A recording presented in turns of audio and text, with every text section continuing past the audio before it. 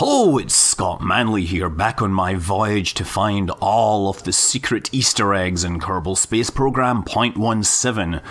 As we are all anticipating the release of .18 soon, it would be really nice to clear up the old ones before there are new ones introduced. Anyway, this has brought me out to the moon of Ike, which orbits Duna, and I have been told by reliable sources that there is a small object in orbit which has been christened the Magic Boulder.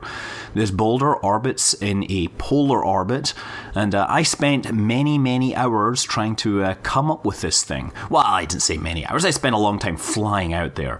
But yeah, the best way, I've been told, is to land near the poles and more or less sit on the surface in time-accelerated mode looking for a tiny flickering dot as it flies overhead.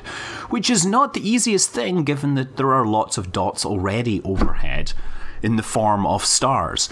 I instead actually tried another way. What I did was I put my spacecraft into orbit, into a polar orbit, and then I had a lot of fuel, so I just processed the orbit around until I ended up coming head on towards this object and finding it.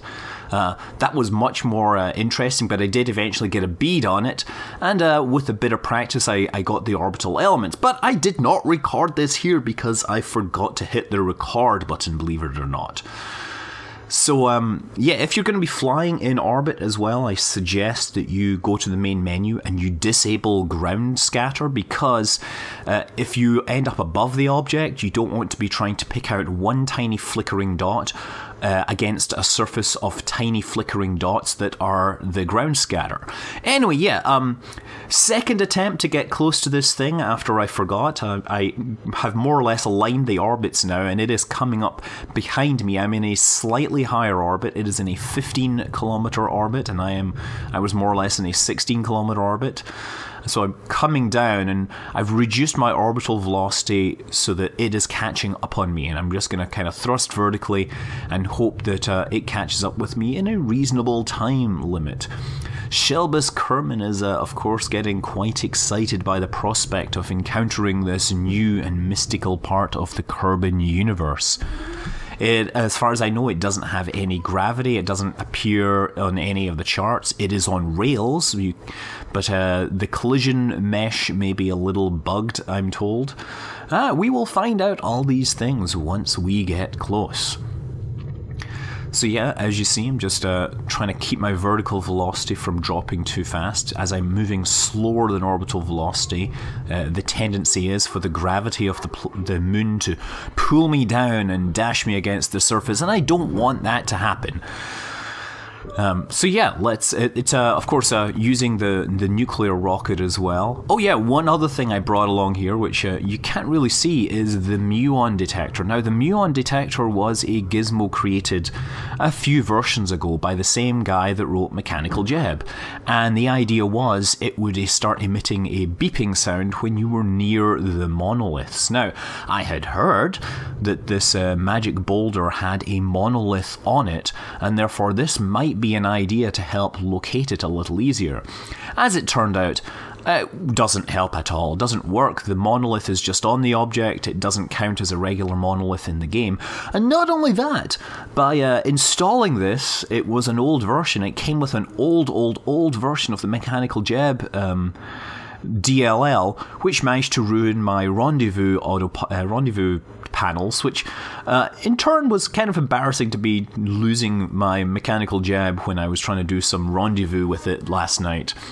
But nonetheless, we did actually blow up the space station, albeit manually. Now we're getting in close, so you can see it coming down below us. It's hard to gauge size, but given that we think it's in a 15-kilometer orbit, you can kind of get an idea of how big it is. It's probably about the size of a reasonably chunky rocket. It looks roughly spherical, and it's not just a grey block. It looks like there are some striations or lines on it. I'm sure if I were a geologist rather than an astronomer, I could come up with some fancy technical terminology to describe this surface. Instead, I just say that it's grey with kind of glowing green lines in it. Please, if you're a geologist, tell me what kind of mineral could glow green. I suspect that it is radioactive. Perhaps, that stuff that they mine uranium from. I forget what it's called, but it's probably radioactive anyway. So maybe we shouldn't get too close to it. We'll find out perhaps when we get close enough to read the operating manual. I suspect that's what's written on the monolith. So yeah, I'm just going to use Smart ASS to approach this thing, because I don't have any of the usual instrumentation or whatever. I'm trying to just burn in rectilinear directions so that I can kind of step my way in. By restricting myself to these directions, it'll make killing the velocity a lot easier, even if the whole thing is a bit more tedious because you end up having to adjust in multiple directions at once. Now, I think at this distance I can start to see that there is something sticking out at the top of this object, and that may be the fabled monolith. Let us move in for a closer look. We really have no idea how close we are, although I guess, given the size it was when we were 500 meters above it, we must be down to about 100 meters by now. I'm totally guessing this. I have no idea. No way to get a relative velocity indicator on it. I suppose it's just not returning radio responses, huh? Some sort of weird object that doesn't respond to the spacecraft's object detection radar.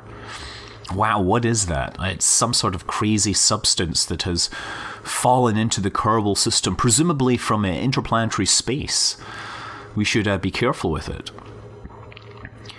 Yeah, Magic Boulder. Yep, definitely got that monolith on there. And in fact, I think I'm starting to see some information on that monolith, which I can translate by taking the content inscribed on this object and writing and putting it through Google Translate. I see a number of important warnings from the manufacturers. And let's see, it says, warning, pregnant women, the elderly and children under 10 should avoid prolonged exposure to the Magic Boulder. That's interesting. Let's try to orbit around this thing, see how close we can get. Caution, Magic Boulder may suddenly accelerate to dangerous speeds. Warning, Magic Boulder contains a liquid core which, exposed due to rupture, should not be touched, inhaled or looked at. Do not use Magic Boulder on concrete. Discontinue use of Magic Boulder if any of the following occurs: itching, vertigo, dizziness, tingling in the extremities, loss of balance or coordination, slurred speech, temporary blindness, profuse sweating, heart palpitations. If Magic Boulder begins to smoke, get away immediately. Seek shelter and cover head. Magic Boulder may stick to certain types of skin. When not in use, Magic Boulder should be returned to its special container and kept under refrigeration. Failure to do so relieves the makers of Magic Boulder, Wacky Products Incorporated, and its parent company, Kerbal Chemical Unlimited, of any and all liability. Ingredients of the Magic Boulder include an unknown glowing substance which fell to the Kerbal system, presumably from interstellar space even. Magic Boulder has been shipped to our troops in the war zone and is being dropped on our enemies. Wow. Do not taunt Magic Boulder. Magic Boulder comes with a lifetime guarantee. Well, clearly we have to be careful with this thing. Let's see how close we can get, huh? Just coming around the dark side here so we can really see the awesome glowing green lines.